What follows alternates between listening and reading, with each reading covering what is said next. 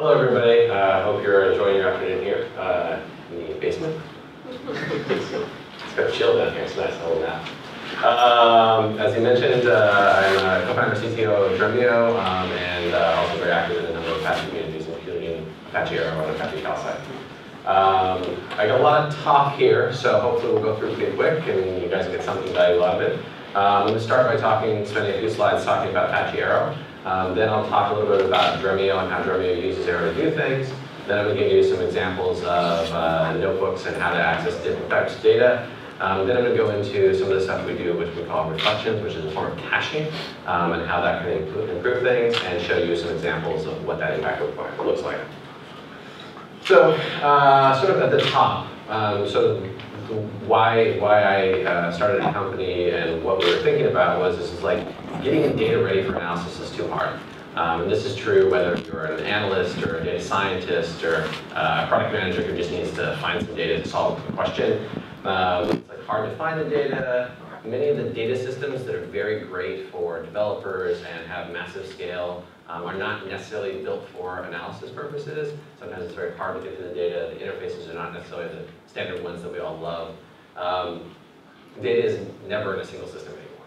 So I think there was this sort of beautiful idea a few years ago that data lakes were going to solve all of our data distribution problems and everything was going to be on one data lake. But the reality is that that never happened, or at least it happens very, very rarely.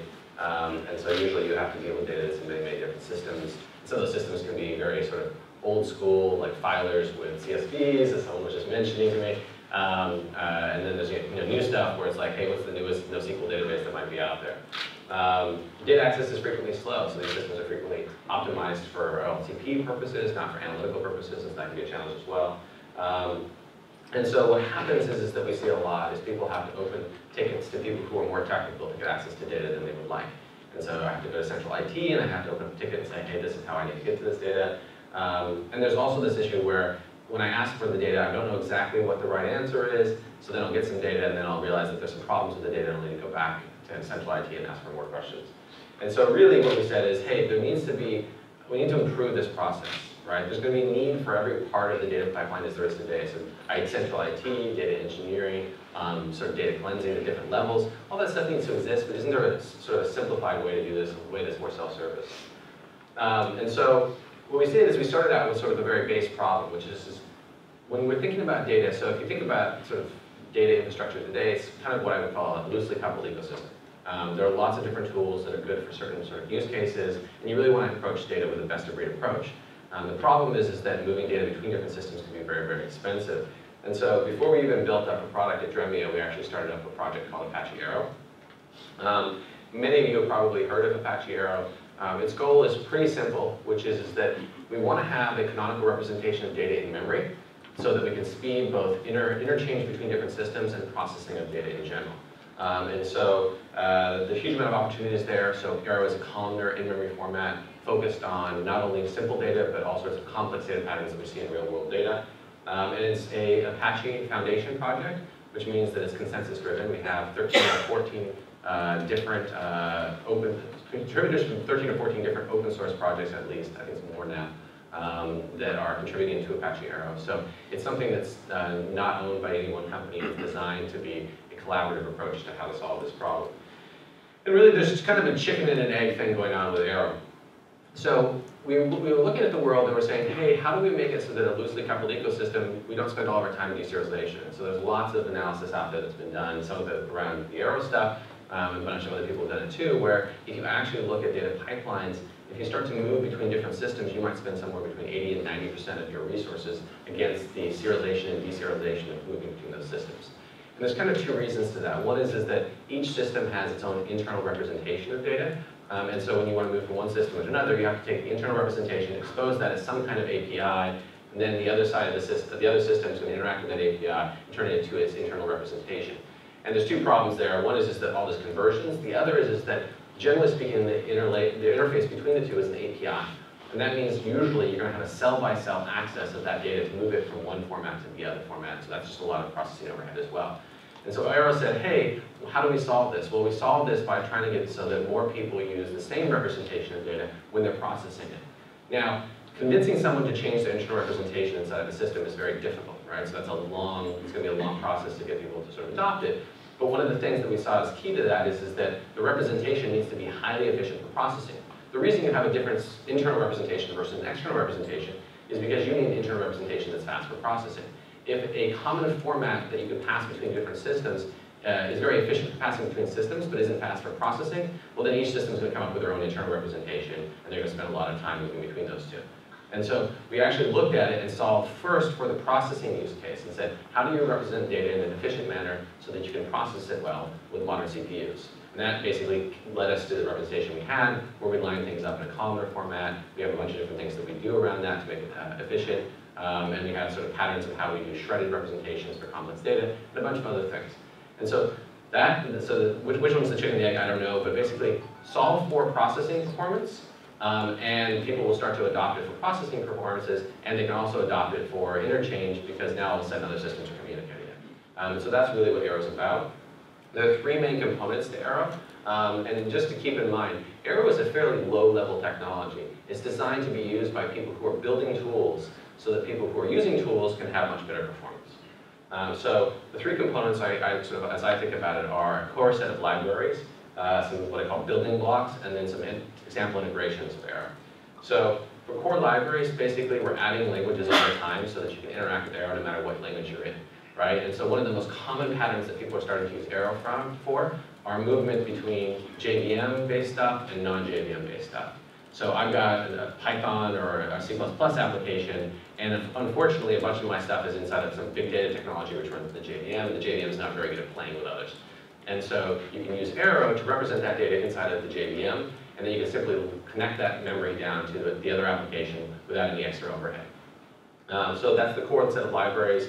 At sort of the top of the list here are sort of the more mature ones down at the bottom. JavaScript, Rust, those are things that are kind of happening more recently, but people are already using them in a lot of products at production. On top of that, I basically talk about some sort of building blocks that we're building inside the Arrow community. So two examples are Plasma and Feather. So Plasma is a shared memory caching layer that can be used, originally created inside the Brave project. And then you also have Feather, which is a fast ephemeral data format for writing data quickly that's in an Arrow representation. So it might be that like I'm moving between two processes. I don't know how, I haven't solved yet shared memory between those two processes. What I can do is I can write a Feather file quickly to disk, have the other process open up the Feather file, pull it back into memory, and it's very, very efficient. Two additional projects that we're working on. One is called Arrow RPC, which is a standard way for different systems to communicate with each other using Arrow as a representation. And this is going to be both a single and a parallel stream interface. So one of the things that happens is that you may have what is an Arrow data set, and you want to pass that to another system very efficiently, but those are both distributed systems, so that the Arrow RPC will also support a parallel read interface. The last piece that we're working on is something called Arrow Kernels. And this is really sort of driving another way for people to understand and start to take advantage of Arrow. And so imagine you have a situation today where you're trying to figure out how to come up with a dictionary as efficiently as possible using modern CPUs, or you're trying to sort data very, very quickly. And so what Arrow kernels are these small processing libraries, processing tasks that you can apply to an Arrow representation to, as quickly as possible, turn it into the new Arrow representation. And so if you're trying to solve for a system that has one of these needs, you can pick up one of these kernels, and if you get the data into Arrow representation, all of a sudden you can do these operations very, very quickly. And so for some of you that listen to the Weld talk, right, one of the things that we want to look at is combining, having Weld consume and produce Arrow so that it has as another way of sort of, you can think of that as an advanced Arrow kernel running out sort of outside the Arrow project. That's kind of what Arrow kernels are. They're little things that can process certain things so that you can start to take advantage of the Arrow representation as quickly as possible. And then lastly, Arrow integration. So there are several of these. Two of the big ones is Pandas is using it as a primary internal representation for many things now. And Spark has adopted that as a way to move back and forth between Python and Spark representation. And so there's two there. Parquet and Arrow are very sort of closely related, started by some of the same people. And so the Parquet is sort of what I think of as the canonical on-disk representation of data, and Arrow is trying to become the canonical in-memory representation of data. And so we have a bunch of integrations to make it very fast to move between one and the other. The GPU Open Analytics Initiative is driving the GPU data frame, libgdf, and using Arrow as the representation to do that. And then lastly, the thing I'm going to talk about today, Dremio is an open source project, Apache license, that also uses Arrow as their entire representation for data throughout our processing pipeline. So Arrow started less than 2 years ago, I think, something like that. Huge amount of adoption, very happy with the progress on it. Still a long ways to go to make it actually be in every single tool that you're using today. But I think we hit at the end of, this is a partial chart here, but I think at the end of the year last year, we hit over 100,000 downloads a month for Arrow. So Arrow is the base. It's like, how do we start to deal with data in a sort of more common way? And then on top of that, we said, hey, how do we make it so that it's more easy to get access to data? And that's what Dremio is about. So as I mentioned, Dremio is an Apache licensed project. It's built on top of, I'm talking about the right-hand side here first, I guess. Built on top of Apache Arrow, Apache Calcite, and Apache Arcade. It's really designed to make it easier to access your data.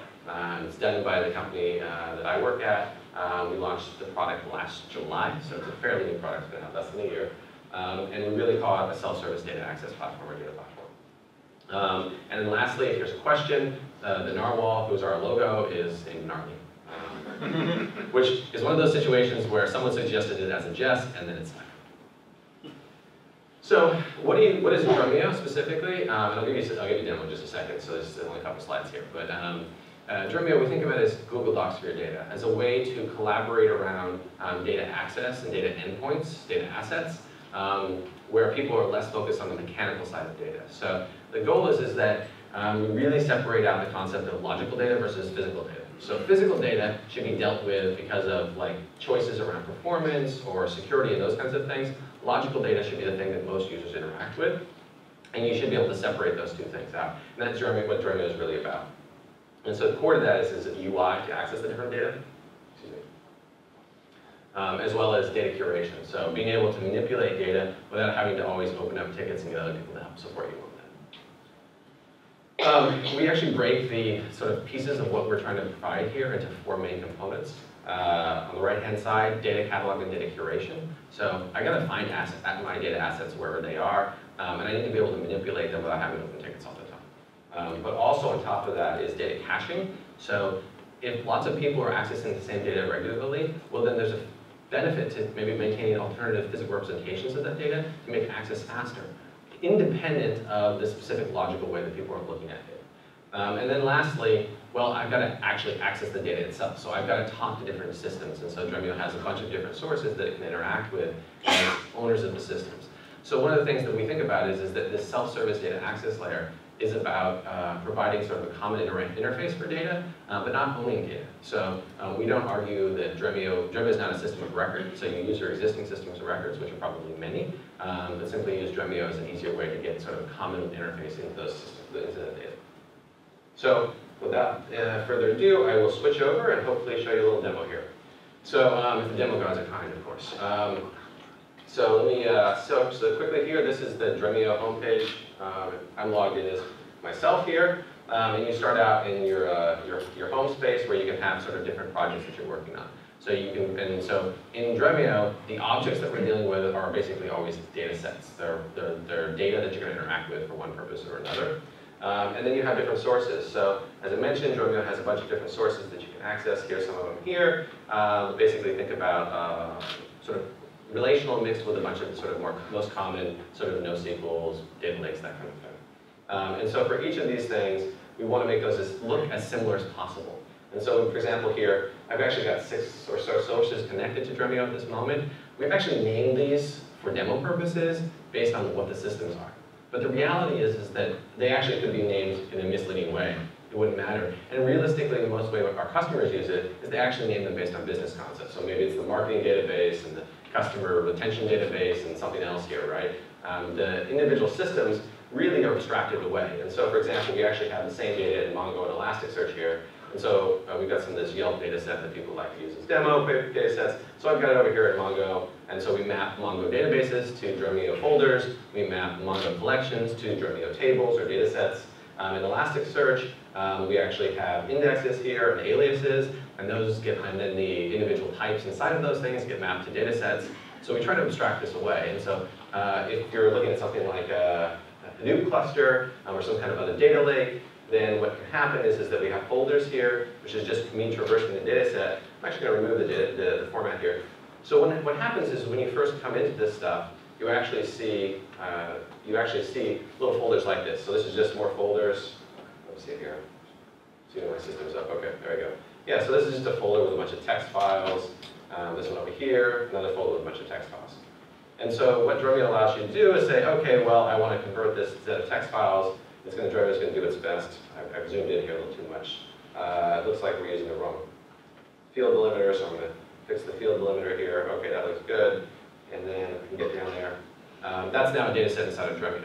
And so the idea is that whatever data set you're looking at, you always have a basic standard canonical names sort of path to that data set. So this is a data set called hdfs.data.loans.acquisition. And so that can be used in any kind of context inside of Dremio as a data set now. And a user doesn't have to know whether or not that's a physical representation of a data set or a logical representation of a data set. They can just sort of interact with it as an endpoint, and they may only have access to some portions of those things, right? And so let's go back. I actually lost my scroll here. So that's kind of very quickly how Dremio works. So thinking about it from a notebook perspective, let's just sort of go through here. I have a little notebook here with some access. Hopefully that's big enough for people to see back there. I've got a little setup. At the moment, we're connecting to the Dremio using ODBC. What we're working on, as I mentioned, is Arrow RPC, and that will be the primary interface that we use moving forward, but that's not complete yet, and so that's why we're using ODBC as sort of a more standard thing. Use REST or JDBC or whatever if you're in different kinds of situations. Anyway, so I'm going to say define some specificity utility methods here, and then basically in Dremio, everything is a schema, and so ODBC happens to expose things as 2 levels. But we, as I showed you with that path before, can have an arbitrary number of levels, and so we'll flatten those out into schema name as basically all of the things except the leaf thing, and then we can go into one of those things. So in this example, I'm going to go in and use the Mongo dataset, the Mongo.yelp dataset, and move in there, and then you can see all the tables that are available inside the system. And so let's start interacting with the data. And so what I'll do is I'm actually going to run a query here against this to get some data. So one of the first things that Dremio does is that Dremio sees complex data. So if you're looking at MongoDB, for example, the data can be complex and it can also be arbitrarily schemaed, right? And so what Dremio will do is it'll sample the schema, expose that to the user, and then as we read more and more data from the system, we will actually identify new schemas. And so, for example, the first record inside of a Mongo table could be, one of the columns could be an integer, and the second record, that same column could be a struct with some lists inside of it. Right? There's no rules around this stuff, and so Dremio actually supports that, exposes tools for you to sort of deal with those, what we call heterogeneous types, and also constantly samples and learns from those samples so that the user can interact with the stuff even if the stuff is kind of a mess, okay? So if you go back to how you expose this stuff to other tools, well, what we do is that because ODBC doesn't have a great interface for complex data, what we do is something very simple. Anything that's complex or doesn't fit into sort of standard traditional relational schema stuff, we actually convert it always to JSON. Even if the underlying representation happens to be something completely different, the data coming back will always be JSON when it's a complex type. And so what I can do inside of Python is I can just use the standard Python tool. So here, for example, I'm zoomed in a little too much here, but there's an hours column. So there's a categories column, which is an array, and then there's an hours column, which is a map, and the map has some different hours inside of it. And so what we can do is that, maybe get a little too big here because it's very hard to see everything. But basically, we're going to look at one of these things and grab the hours field. Okay, now that's come back as a JSON representation, which I've parsed using Python tools, and I can grab out of that the certain value for what time if the restaurant closes Friday, for example. So that's what you can do. So if you use the tools that you already have, you can just say, hey, let me get some records back and start playing with them. You can also use Dremio if you want to expose this stuff more commonly or want to build a pattern around it. And so here, I'm actually going to ask for the exact same value, which is hours.friday.close, and I'm going to ask Dremio to get that for me, and then Dremio will return it for me. And so what this allows you to do is it allows you to define new data endpoints inside of Dremio that expose certain fields. And so a user may not all users may understand complex data types, but you want to expose it to another user. You can create a data endpoint which exposes it in this flattened way inside of Dremio as a virtual data set, and then they can interact with that. So to sort of give you a better example of sort of curating the data, I'm going to go into here, look at Mongo Yelp. I'm going to look at the businesses inside of Mongo Yelp. This is the data we were just looking at before. As I mentioned, there's a categories column here, which is an array of things. And so if I'm a user trying to analyze this stuff, maybe one of the first things I want to do is I want to clean it up. Maybe I want to do two things with it. So what I'm going to do is I just clicked in here, I'm in business Mongo Yelp. So right now this is purple, which means the physical data set, but I actually want to save it as a virtual data set inside of my access space as my business. Okay, so now all of a sudden, now this is an endpoint that I can share with other people, and I can choose to change the data set in many ways based on whatever I think is important. So for example, maybe I want to collapse these things out of arrays because I know the user I'm interacting with is not going to be able to deal with arrays, so now I flatten this down into non-arrays, and I'm going to rename this into a different column. And then over here, I'm going to go, okay, I think that I actually want to extract the zip code because there's no field for zip code. So it's going to suggest some different things. I'm going to say that this one's good enough, even though my sample doesn't look that good. But we try to basically look at different patterns and see which one works the best, and then propose that as a pattern. So here, I've got a zip code column. I can now save that. This is now an endpoint that I can use. So I can go back over here and put that in here. I got to name something I just did. And now, as a user, I can start interacting with Access My Business and expose that to other users, and they have no idea. Like, we've already forgotten that. I remember now. This is Mongo. This is a Mongo table. But the user doesn't have to know about that. We've manipulated it and we've done it virtually. So there's no need for us to make a copy of the data and start passing that around. And if you want to, you can go into the product then and understand where something comes from. So in this example, actually we see that here's the My Business virtual data set that's been defined. Here's the physical representation of that, which happens to be coming from a Mongo database. So you can go and look at these different virtual data sets, build them on top of each other, and share those with different people. And so different levels of technical expertise can do different levels of data lifting, right? So someone who doesn't have as much sophistication might work with things that are more curated, but someone who's more of a power user might be able to go more to raw sources and interact with that data directly, depending on where it's from. So anyway, so that's there. And at the same time, what we constantly see with users, this is something we actually didn't originally plan, but then we saw a bunch of users who were actually having this pattern, which is that frequently you've got a bunch of big data system stuff, but then you've also got some stuff that's sort of personal to you. And so for example, you might be trying to understand what's going on with a certain set of customers, and so you've got a customer list in Excel that's the 45 customers that you want to interact with. And you need to combine that with the other data to try to figure out the set of information that you're looking at. And so Dremio also allows you to actually upload data and import that, and then expose that as additional data endpoints. Let's see if I can get the right scroll bar here. So I save that. And so now this is available as an endpoint just like anything else. And so now, that is not currently available to anybody else because it's in my space. So home spaces are private.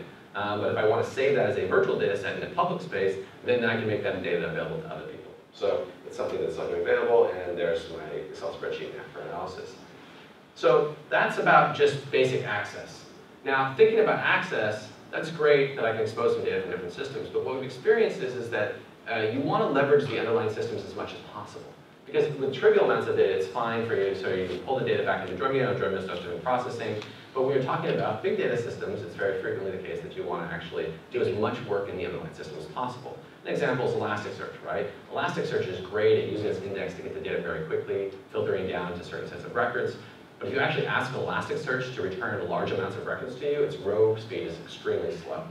It can return something like 50 or 100,000 records per second per thread or something like that, something very small compared to some of the other representations. And so you want to leverage these systems as much as possible. And so here's an example where we're going to actually, so what we did inside of Dremio is we tried to expose these systems as much as possible. And so in some cases, there are systems that have specialized capabilities. An example of that is Elasticsearch, where we said, hey, Elasticsearch has the ability to do all sorts of arbitrary, unstructured searches. And so how do we expose that in Dremio? And we said, well, we're trying to model this around SQL, so let's expose it as a contains clause. So if you actually look at MySQL, Oracle, all these different systems, they have something called contains, which is a way of using the full text indexing to find things. And so we actually expose that inside of Dremio. We expose it using the Lucene syntax. And so in this example, I'm going to go look at the reviews, and what I'm going to be looking for are things where we see awkward end date, and this is where you would need to know Lucene syntax to expose this. We try to expose this power. In this example, we're actually doing a proximity search. We're saying we want awkward end date to be within 2 words of each other, right? And so if you wanted to do this without something like this tool, it would take you quite a bit of time, but it's something that Elasticsearch is very good at, and so I can hit that, pull this back, actually pull out the cell which actually has the text in it, and there I can see, hey, here's the first example of an awkward date I got when I searched from Dremio into Elasticsearch.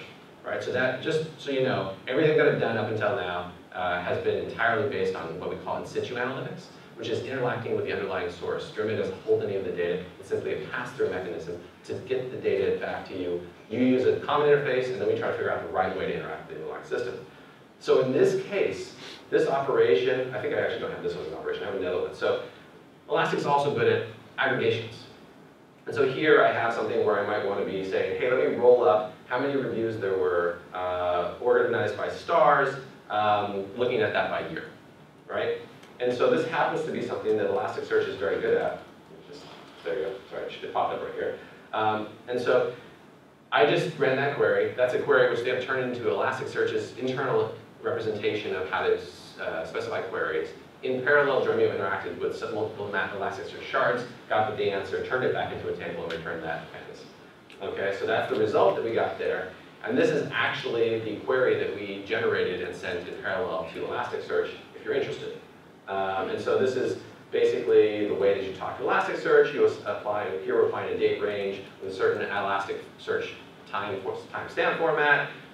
We're saying whether or not we include the lower or upper bounds, and then we do several layers of aggregations around stars and month, and we actually, in this case, push down a Groovy script to do some kind of operation around getting a year. And so what we're trying to do is basically abstract all this stuff away. It's not that you couldn't write this script to do it, but really we think you should be thinking about more about analyzing data and figuring out what you want to do with the data, than trying to figure out how each of these systems exposes its data. And so the same is true for the other systems that we interact with. And so here's an example of Mongo pushdown. So here we're going to do another aggregation, which is a count of the stars by review, and we're applying that to Amazing. I think this one takes a little bit longer. Our Mongo cluster is a bit slow here. So let's see if we wait and see. Hopefully demagogues are kind of us. We'll get a result here in a second. Yeah, so there's the answer. So anyway, we push down stuff again. In this example, I'm actually doing a search for, give me these stars for things that have the word amazing in them. And so this is actually pushing down a regular expression into Mongo, allowing Mongo to sort of figure out this filter, and then doing the aggregation of Mongo as well. So all that time actually is in Mongo. Dremio's kind of just passing through in this case. And as we might expect, people who say amazing generally rate the reviews very, very high, right? There aren't a lot of one-star reviews that say amazing inside of them. It's not something that's used in negative reviews. And so, example is just as before, we come up with what's the right syntax. So this happens to be the syntax that we use to run this operation against MongoDB. We use the Mongo aggregation pipeline to do this, but again, try to abstract it away so users don't have to. Now, we also interact with relational databases, and as much as you'd like to think that relational databases are all the same, they're not. And so again, we try to abstract that away, so the user doesn't have to be thinking about which relational database am I using and how can I write the queries correctly. And so for example here, we're running a query against limit 1 against an Oracle table.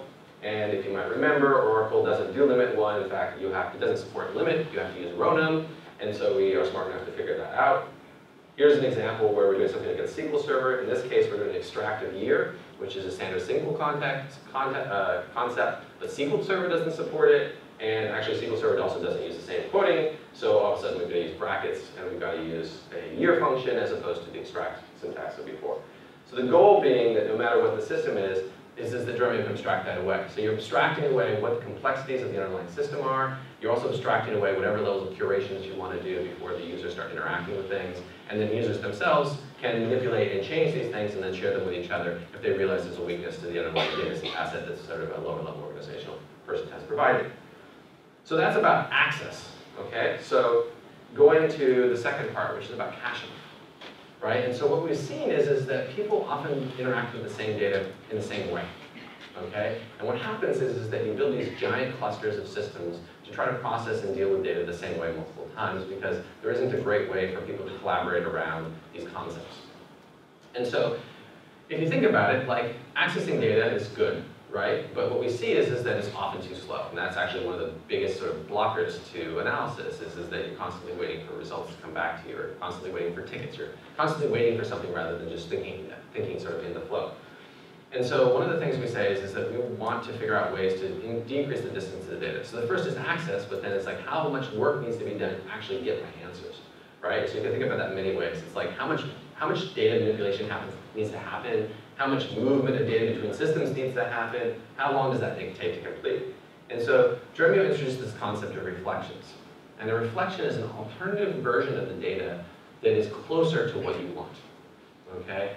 And it could be closer because it's on a system that's closer to you, like it could be physically closer. It could be closer because it's in a representation that is faster to process. So if the row speed of Elasticsearch is slow and you know you're already always interacting with the last 30 days worth of data in Elasticsearch, maybe you put that in a representation that's much more efficient. It could be a representation of data that is closer to the question you are asking. So if I've got a very large table and I'm constantly asking it a question around something where I'm doing some level of summarization or aggregation, then possibly we could have a version of the data that's somewhat partially summarized that could be closer to your answer. And so that relationship can be fairly complicated in that the data that you might need to answer a question could possibly come from multiple places. Maybe summarization answers part of your question, and so we can use a pre-summarized version of data for some of it, but then you may also want to use the raw data for some other part of your question. And so you want to be able to balance these things. And this is something that everybody does already, which is that if you know you have a use case which you can benefit from having an alternative representation of data, people create alternative representations of data all the time. What happens is that you then create lots of these representations, and you have to rely on the users to figure out what's the right representation to use to get the optimal experience. Okay? And this is where it starts to break down as your organization gets larger, and you have a larger number of these data sets that people need to interact with. You also have a problem with change control. Where do these data sets come from? Is this really the data set that I wanted to look at?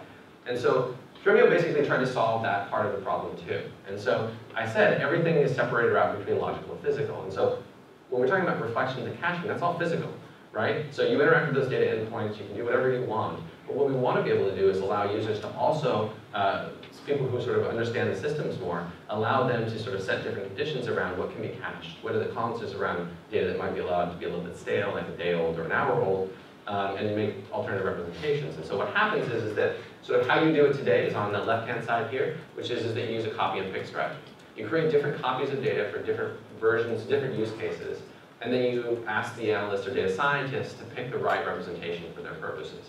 What Dremio tries to do is say, hey, we may want to create alternative representations, what we call reflections, for different purposes from a physical standpoint, but the user should not have to interact with those or ask for the particular thing that's best for them. And Dremio can actually make that decision for you. So as you're going through an analysis, it may be that you start with you may start with a particular logical endpoint, and then we recognize that based on the way that you're interacting with that endpoint or that physical data set, we actually realize that an alternative version of that data can be faster, and we swap it in. And so we're constantly looking at every operation that comes in, looking at all the different versions of data that we have, and trying to figure out what's the best one to swap in. And so here's a couple of examples of how this works. There's a lot of different ways that this works, but the model is basically the same, which is that if you imagine on the left-hand side here, this might be an operation that you're trying to do with your data. On the middle here are different reflections or materializations that we have that we're using to try to see whether or not we can make things go faster. And so in this first example, we have something which is an aggregation. So I'm scanning table 1, I'm doing a projection of A and C, I am then doing an aggregation of A, summing C as C prime, and then I'm doing a filter on C prime, right? And so this might be interacting with raw data that might be billions of records, but someone may have actually created a reflection R1. That R1 reflection is actually defined as an aggregation of A and B, sum of C. Okay? And so Dremio will look and say, hey, you know what, I have this reflection which matches part of what you want. It's not exactly what you want, but it's part of it. And so I'm actually going to rewrite your query so that it takes advantage of this underlying reflection. And then all of a sudden the query is actually is an operation on top of reflection 1 with an additional roll-up to try to get to the subset of data that you're interested in, and then applies the filter anyway. And so Dremio is constantly trying to look at these opportunities to try to make it so that when you do things, it's going to go faster, but the user didn't realize it. The user doesn't have to worry about it. And so that means that as you see different use cases where you need things to go faster, you can create new reflections, and without changing any of the consumption of those data sets, the operations go faster. And so here's a couple other examples as well. If you have a join with some aggregations, we can actually figure out different ways to map these things together. And then also, it may be that you're interacting with raw data. Maybe you have a use case where you're trying to do a lot of needle in a haystack analyses, right? And so different partitioning or sorting strategies of the raw data, maybe with only a subset of columns, might be better to make your operations go faster. And so Dremio can also have that. So you can have different reflections of the underlying data. Partition sum by one field, then partition sort by another, and then Dremio will do costing against each of those, always looking to see what's the fastest path to an answer. So no matter what happens, you basically have the user interact with those logical endpoints, and then Dremio tries to figure out the right example. And so, quickly go over here. So here's a quick example of this. I have another setup here. So here's, we have this is a little 3-cluster node inside of Google Compute, and we're doing a count on New York taxi. So this is the taxi trips for like 5 years worth of data, I think 2010 to 2015 or something like that.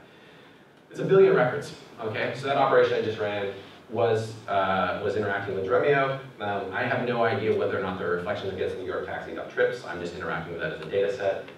So let's look at actually what the raw data set is. I can see here, okay, here's a couple of rows from the taxi trips data. Okay, it's got pickup, drop-off times, passenger counts, things like that. Okay? So the user feels like they're interacting with the raw data, right? But let's say that they're asking a question, which we've got a partial summarization for. And so in this example, I'm going to look at the number of trips for each year. Okay, it's a very simple example, but it's a big font, so we'll look at it there. So I'm going to run this, and Dremio is going to go and figure that out. Now, I just ran a query, so it's just sort of to recap here. I just ran an aggregation on 1 billion records on a 3-node cluster in less than a second. The user has no idea that Dremio has a reflection which makes this go faster, and they don't need to know, right? They interacted with the raw data, they can interact with the raw data, and they can take advantage of these things. And so Dremio just said, hey, you know what? I have another version of that representation of data. It's way closer to your answer. We're not dealing with 1 billion records right now. We can't be dealing with 1 billion records right now. And so you can think of reflections kind of like indexes, right? So when you go and search Google, right, it may search, whatever the trillion documents that it has in its index now. I don't know what the number is. But it doesn't really search all of those, right? It's got representations of data that are closer to what your question is, so that it can come back in sub-second time. And it's the same with Dremio and say, hey, let's have some different representations. And as users ask questions, we can figure out what's the best representation to answer this question as quickly as possible. And so, as I mentioned, that may also be working with subsets of data. So this example here, I wanted to interact with something that actually, I want to interact with raw data, right? So if I'm trying to build a machine learning model, I might want to say, hey, I want to look at all the trips that happened on the 4th of July. I want to see what the patterns are in New York on the 4th of July. And so here's an example of doing that. And so this is using a different kind of reflection, which allows us to go back and do point queries against the data and as quickly as possible. And so I'm going to wrap up really close, I promise. And so, again, got back very, very quickly. And if I wanted to then load that into a data frame to do more additional analysis, I'm only pulling 100,000 back here because I don't know how fast the network is, but here I can pull all back all that raw data and still take advantage of that reflection. So the user is moving back and forth between interacting with the raw data, interacting with different reflections of the data, but they have no idea, and that's the goal, right? Is that they don't need to have an idea. They can simply take advantage of how fast things are and how things look all the same. So I am going to wrap up in like milliseconds. So I'll send out the slides. There's some points here. If you want to ask questions, feel free to come to me. I'm doing office hours directly after this. Go download the product, go check it out, get up, play with it. Let us know what you think of it. Thanks, guys. All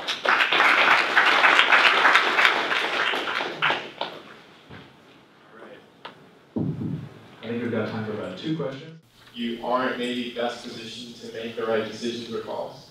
Question. Yeah, it's a great question. I think that the short answer I would say is that we don't believe that this solves every data engineering problem. We're not even close to that. Our goal is to solve some small portion of data engineering problems that are closer to consumers, but we believe that it fits within like a range of tools that are beyond this. And so we actually have a number of concepts that we've actually, for example, we just introduced a new concept of external reflections, where you can use any data engineering tool you want to produce alternative representations and simply inform Dremio of what they are and still expose that logical view. So we're trying to figure out ways that you can use whatever tool you want. So if you want to bust out of the abstraction because you want to do something super fancy, you can do that. One more question here. Yeah. As an end user, can I control how long would the data reflection be cached? What if the data is mutable, and can I control the cache detail? Yeah, so in terms of controls, you actually control it around the data set. So every data set has policies around how it can be updated and how stale data is allowed to be before we actually refresh things. So Dremio guarantees that you always maintain the SLA that is set for each data set you're interacting with. You can set some SLAs to say, hey, I don't want to do any reflections here. You can set other maybe a data set that's not changing very much, you set that at a day, and then maybe a data set that's changing very frequently, you might set it to 5 minutes. So you can control the SLA on a per data set level and also control how we do updates. Do we do partial updates? Do we do full updates? And sort of manage those things.